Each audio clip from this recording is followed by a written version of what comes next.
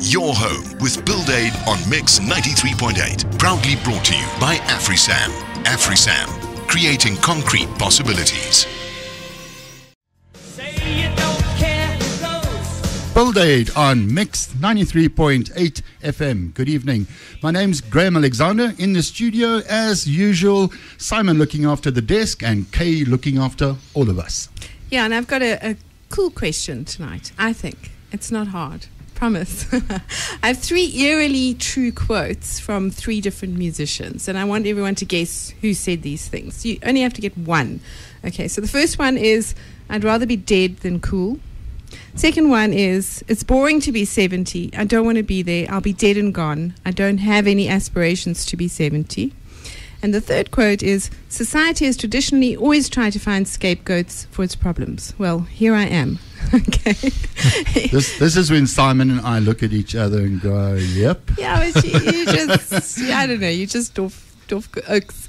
So if you know the answer to this question, SMS us on 41348 and you could win some ice cream, and it's almost your last chance to win some delicious Mortar ice cream. Is that before it becomes winter? Before it becomes really, really cold, and we might just change its flavor, and it'll give us time to get into the kitchen to do that. So SMS us on 41348. BuildAid on Mix. My name's Graham Alexander. I'm going to be chatting to Hermann Rolfes, the CEO of Wispeco. Hermann, thanks so much for coming to chat to us. Thank you very much. It's a pleasure. Wispeco's a pretty strong brand, particularly if you've been in the building industry as long as I have. If you don't know the term or the brand Wispeco, then maybe you weren't listening. Yeah. How long's Wispeco been around? Wispeco has been around since 1921. It actually started as wire industry steel products engineering company. Today, it's fully in aluminium. It went through its history in various other involvements as well. Particularly steel and steel garage doors and windows and things like that, but nowadays it's an aluminium company. How did you get into the construction industry, Hermann? It was a little bit by default, actually. We got involved in 1997 as management consultants in a project at Wispeco, and since then it just climbed into my heart, and I've been there ever since. So yeah. And what were you doing before? Because you're a mechanical engineer. That's right. Yeah, I started in the gold mining industry with Anglo American, and after that joined a management consulting company, and then got involved with Wispeco in '97. Okay, so you swapped gold mining for the building industry. Yeah, I'm quite happy to do so. Most people would ask you why. No, I'm quite happy to do so. Great. I said to the guys, I can't just worry about getting something out of a big hole in the earth, So yeah. Certainly now I don't. Wispeco is probably well known for making windows. In your history, I think you also did garage doors. You're also very strong in steel windows. But where you're at now is you guys make aluminium profiles. Correct. Yeah, I think because of our history in aluminium windows, people still think we do make aluminium windows. But we actually make aluminium extrusion profiles, which are designed to manufacture and together to make a window.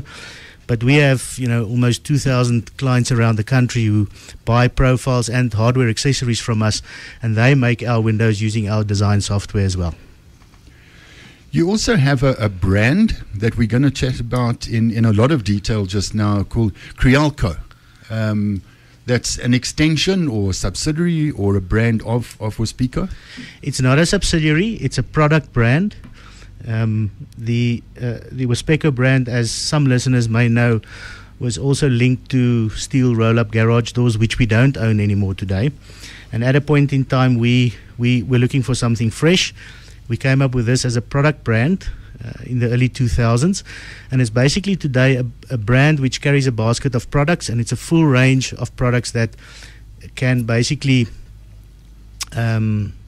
offer any kind of architectural solution for aluminium windows and doors. Just a little bit more history, if we can.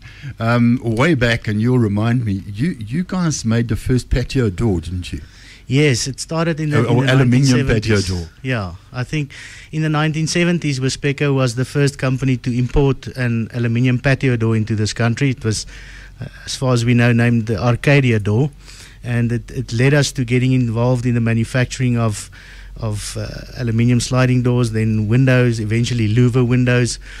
In the 80s, we bought our first extrusion press, and really today we are sitting at the back of the supply chain manufacturing aluminium profiles and finishing them and supplying them to a whole industry that's making doors and windows today. Yeah, I remember there was a whole era of people putting in aluminium patio door. It didn't matter what the house looked like or the other windows, but you had to have a patio door. As long as it had an aluminium patio door. Yes, I can remember that. It was a whole industry, going in and knocking a hole in the wall and putting a patio door in. Today it's commonplace. Yeah.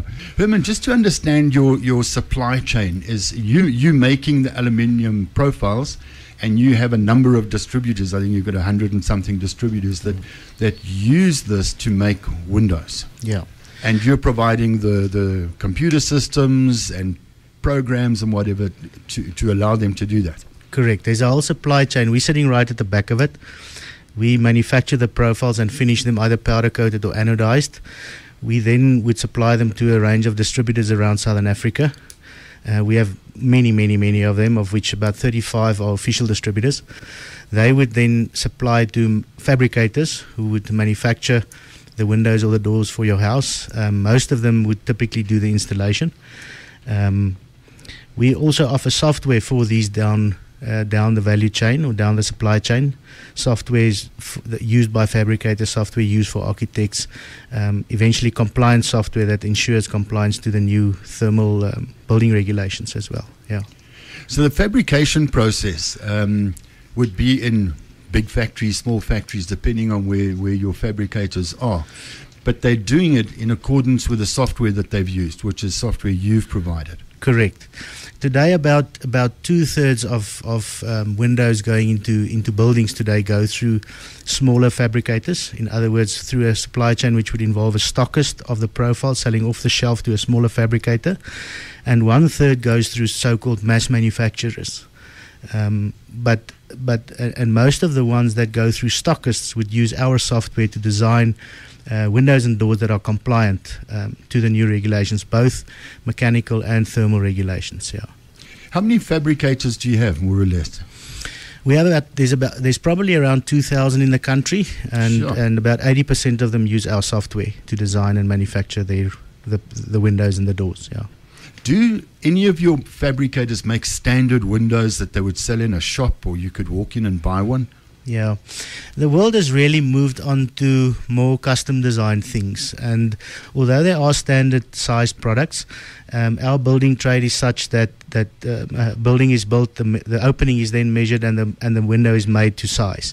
So really, the whole supply chain, or 2/3 of the supply chain, cater for that need. So it really gives to the homeowner and the end user complete flexibility in terms of his requirements for his own building. Herman, one of your services or systems is called USolve, and I don't want to steal the thunder, but I know in architecture, everyone out there that's in architecture is going, "Have you done your fenestration calculations?" And they all go, "Oh, won't somebody do it for me?" And you have the solution. Yes, we do. It's a software package called USolve, and it basically calculates actual certified U values for our full range of aluminium windows and doors. The new building regulations, which were promulgated in November, I think 2012, basically requires that every element of a building envelope is now a thermal barrier. So you can think of a window as a window, but today the guys who approve building plans think about it as a thermal barrier, and therefore windows today need thermal properties, insulative thermal properties. And basically the USolve software was developed to assist architects and fabricators of aluminium windows to calculate certified U values and solar heat gain coefficients for the windows that they design using our software. So it's an Agrimas certified software package that assists architects to design and to optimize also, because you can severely over-design when you go for thermal design. And what is nice about USolve, it has a costing function in. So an architect who designs those windows can constantly optimize compliance in terms of the thermal barrier requirements versus cost. Herman, is this a tool that somebody downloads, or does someone send Wispeco the drawings and you do it? How does it work? No, it's a very, very simple piece of software. There's a link on our website for it, so you register. It's free of charge. You download it, a password is sent to you, and then the program is active, I think, for a period of 3 months. It's very, very simple to use. There's really no training needed. You need to know what you're trying to achieve, which most architects do, and even fabricators, but it's very simple in its use. So it's really, it's at the click of a mouse, takes you through the process, and eventually does the full thermal calculations that the law requires now for buildings, for new buildings. From a consumer's point of view, and someone building a home might not have even bumped into this yet. The architect may not even have shared this with the client, although they should have.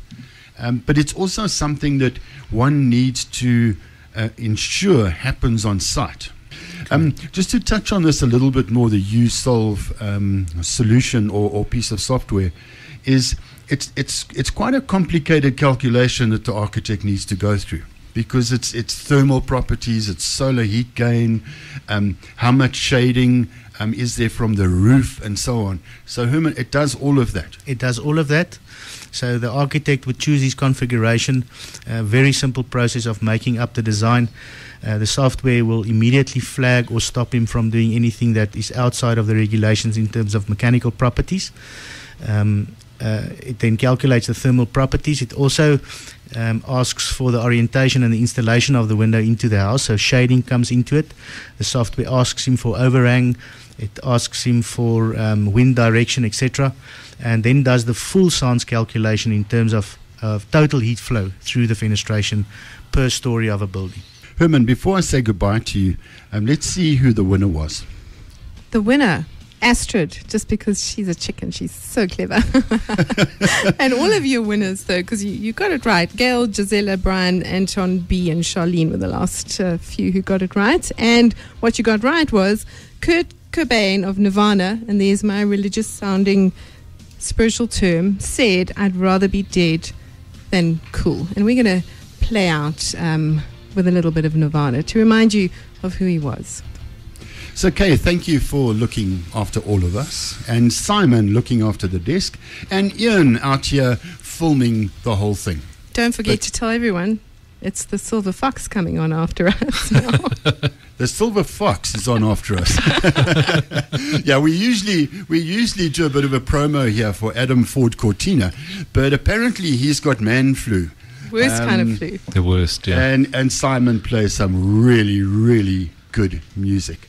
But a special thanks to Hermann Rolfes. Herman, thank you so much for coming to chat to us. Thank you, Graham. I enjoyed it. That's Thank you very Herman much. from Wispeco. And folks, we do this every Wednesday between 6 and 7. Chat to you next week. Ciao. Your home with BuildAid on Mix brings you all sorts of interesting info about building. Graham Alexander chats to different guests every Wednesday evening between 6 and 7. Proudly brought to you by AfriSam. AfriSam, creating concrete possibilities.